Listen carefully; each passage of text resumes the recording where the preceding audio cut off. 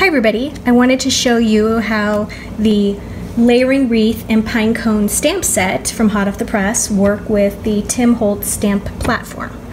And so I'm going to take my wreath, which is tinted green because of all the use, I've been using it a lot, and I'm going to place it on the inside lid of the platform. Take some white cardstock, just align the corners there, and I'm securing that with magnets so that the paper doesn't lift up. I'm going to take a medium ink pad from the yellow and green Cat's Eye ink pad set that you can find at Paper Wishes.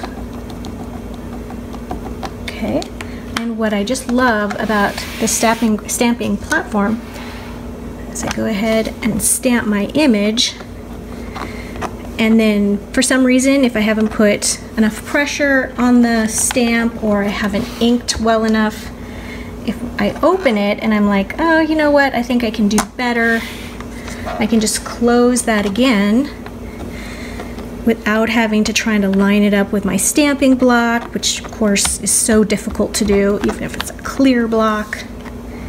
Okay, I like that better. All right.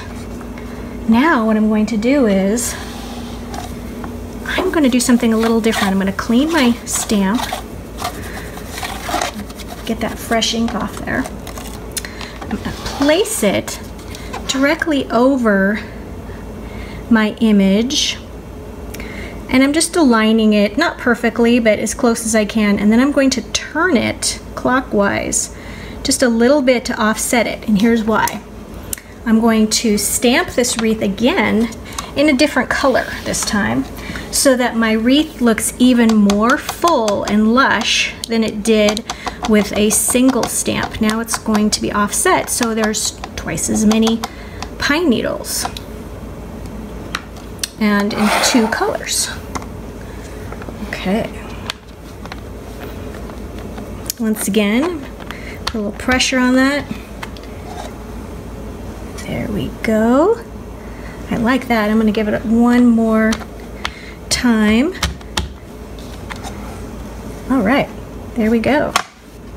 Okay, now I can use, when I put my berries on, I can use the berry stamp and a red ink pad and put that on my wreath, or if you want some dimension, you can use, this is Tonics Nouveau Crystal Drops in Autumn Red, and I'm going to use this for my berries, and I'm just going to freehand these berries on here.